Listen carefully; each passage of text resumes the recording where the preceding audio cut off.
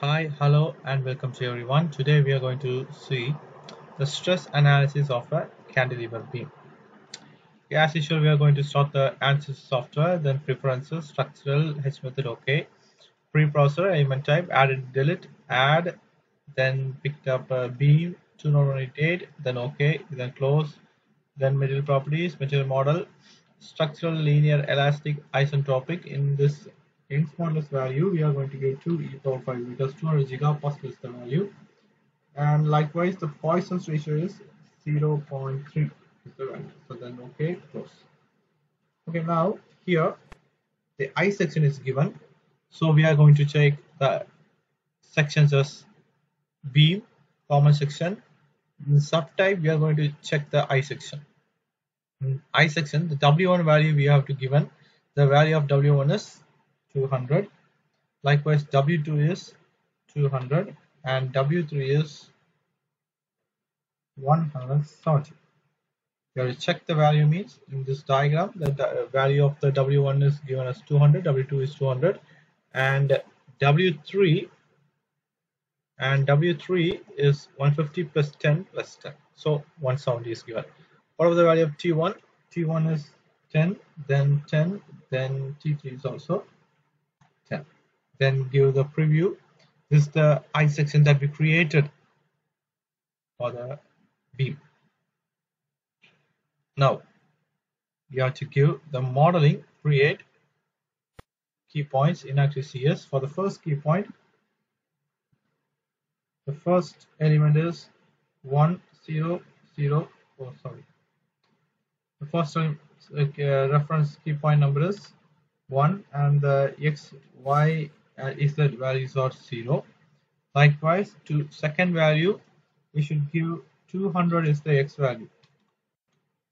So we should give 200 and give OK. Now we have to join the two key points. So lines, line, straight line. Pick the first element and the second node and the second key point, and then give OK. Then now the line is created. Now we have to mesh the element. So meshing, size controls, manual size, lines, pick all lines and give how many number of divisions it should be divided. So 50 elements I am given. So the beam is divided into 50.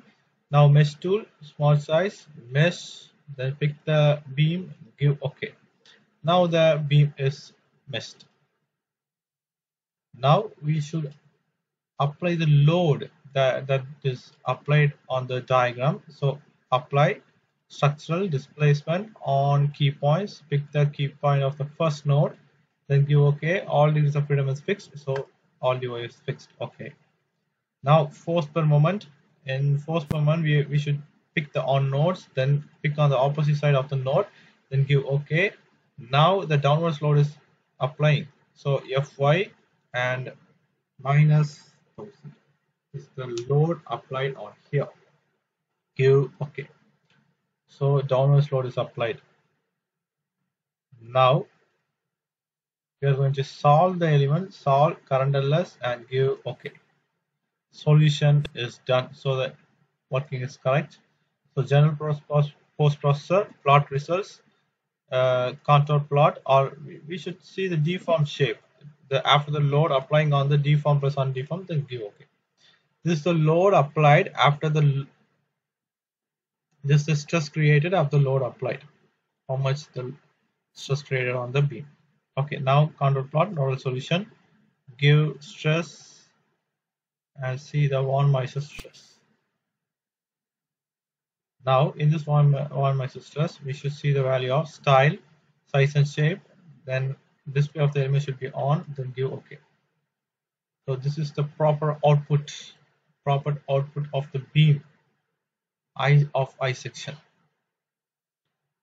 This is the one output value and the stress created is 1.48361 value is created.